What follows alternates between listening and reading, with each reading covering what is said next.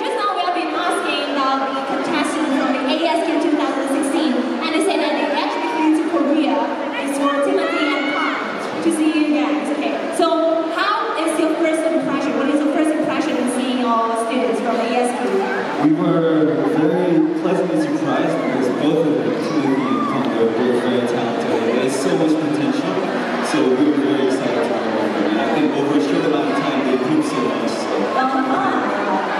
Okay, what I'm happy that I got a chance to meet all of these contestants. They're great people. For James, it's actually the first time for Royal Piraites in mentoring and judging for singing competitions.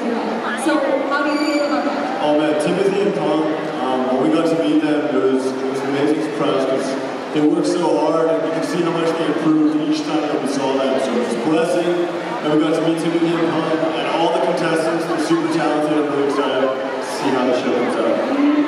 So for Royal Piraites appearance in ASQ 2016, what is next?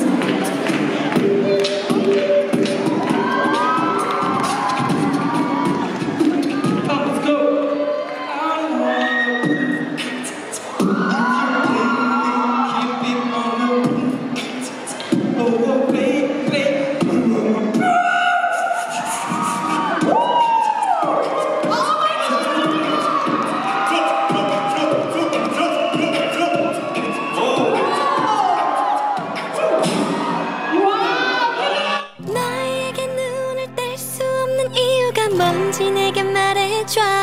사랑일까? 이런 게 사랑일까?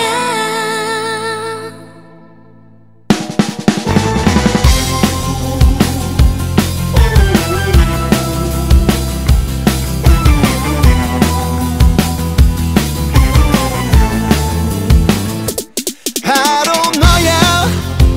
이쁜 이 장미 닮은 너야. 입술이 딸기 같은 거야. 내 맘을 1초 만에 다 뺏겨버렸어.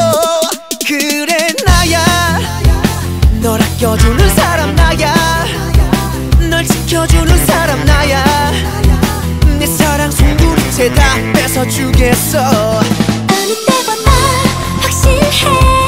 다른 날보다 위험해. 자꾸만 눈길이가 이상하진 않아. 쏟아내는 심장이 쿵쿵 뛰는 소리 커져가. 네가 다가와주면 사랑일까? 이런 게 사랑일까? 어떻게 얼굴이 금방 새빨개진 이유가 뭔지 내게 말해줘. 사랑일까? 이런 게 사랑일까? 촌스럽지만 유치하지만 아까는 내 맘속에 너 있어.